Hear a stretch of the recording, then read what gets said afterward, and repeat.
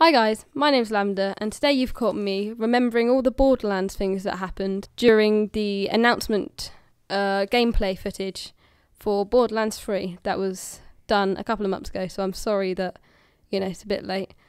I've just got this channel running. So anyway, today we are talking about the top 5 things that I'm really excited about in Borderlands 3. So, my first is the characters.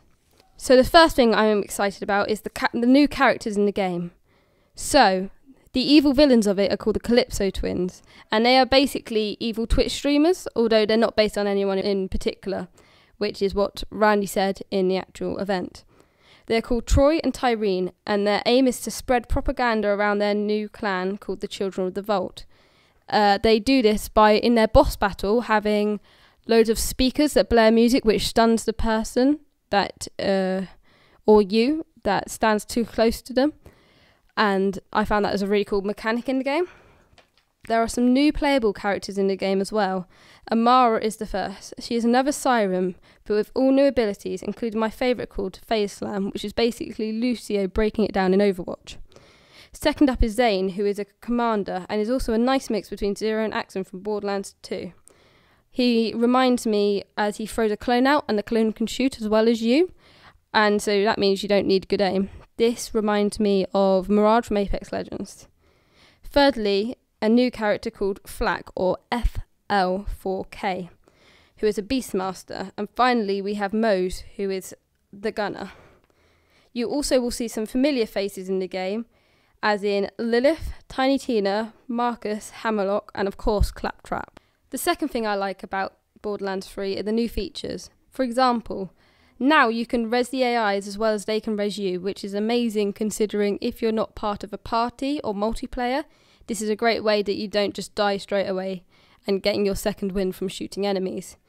You can also get new environmental kills, so including you can shoot oil that are in cans and then it will set on fire and set the enemies on fire.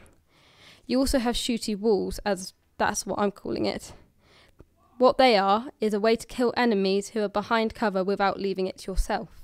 You can also have your player level upscaling, which is basically when a player is matched with another player in a team, they'll both, on each side of their screens, will have enemies that are about their level, even if one is very much higher than the other. My third thing I like about Borderlands 3 in the trailer is gameplay. So what I like about it is that it's the same game, but with new changes.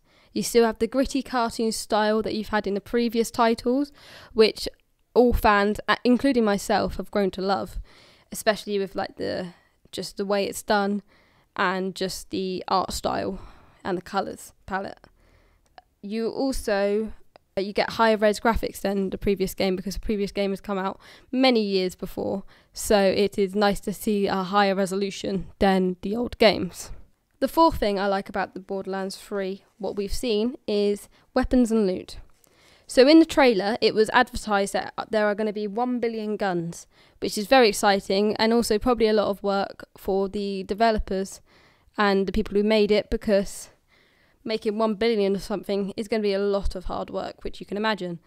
You also have the different TDR guns. Some of the guns in the game have new reloading animations.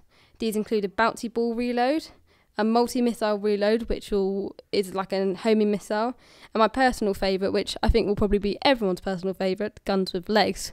So the gun will run towards you and it will just start shooting you, which is very easy again, as I'm not very good with aiming, so it would be nice to actually have someone aiming for me. You also have a lost loot machine. So with this lost loot machine, what you have is, if you've missed some loot in an area that you've been to, you can go to Sanctuary 3, the ship, and you'll find a lost loot vending machine. So all the stuff that you haven't seen before, you can just pick it up there, and that is your loot now, which I find this a really cool mechanic, as I do search a lot in games. However, I prefer to do the storyline first and then go back and loot in games. So it was quite a nice thing that if you've missed something, you go, oh hey, I can just look in the lost loot vending machine. you also have loot instancing, which is basically, so if you and someone else in a party in a higher level and there's some epic or rare gear, what they can do is if you have it, it'll be for your level, but if it's someone else's, it'll be for their level, even if their damage and stuff is higher because they're in a higher level, which I find is really good because now I don't feel like if I'm playing with my friends, if I'm a lower level than them, I can't go for a weapon because they're a higher level and it's for a higher level, which I very much enjoy. The fifth thing I really like about what I've seen in Borderlands is Sanctuary.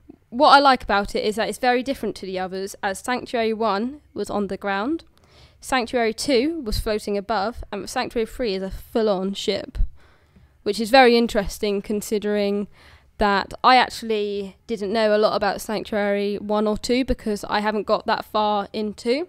So it was a really nice thing that, you know, you have a full-on Sanctuary. You also have a fast travel in the new system, which I very much enjoy because it reminds me of things like Sea of Thieves, where you can actually steer the ship and then it's not as much as a fast travel as like Mass Effect and stuff like that in the newest one, because basically it was just, hey, go here, and then it went there rather than you actually see it moving everything, which I really much enjoyed. I also like the nice new design of Sanctuary and having the characters in there having their own different types of rooms. So you see Roxy in the casino and you get your own casino, so that's probably where I'm going to be spending most of the game.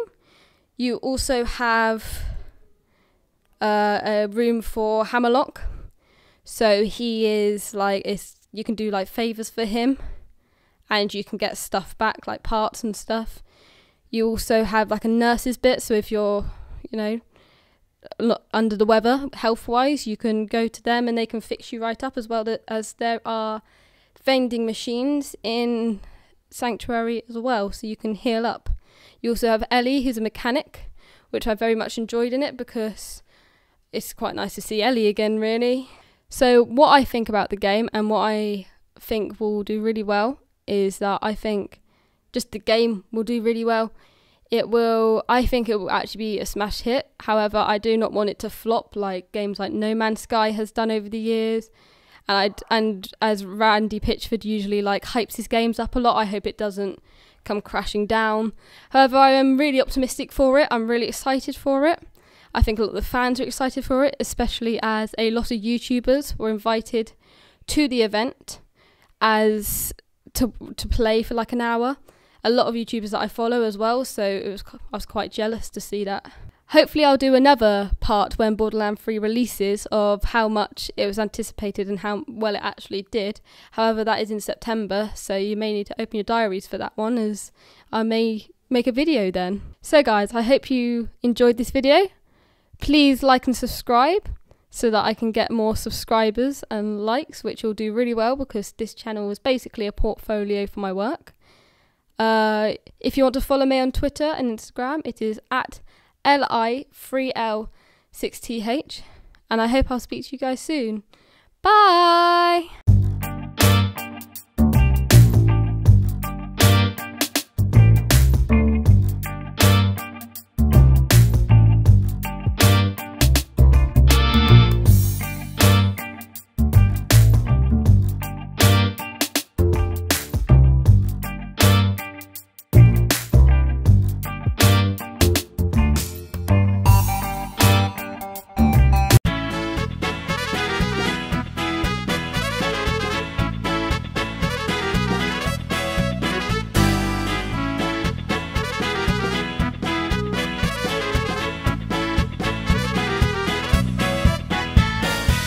So the evil people in this game are called the Calippo. No, not Calippo.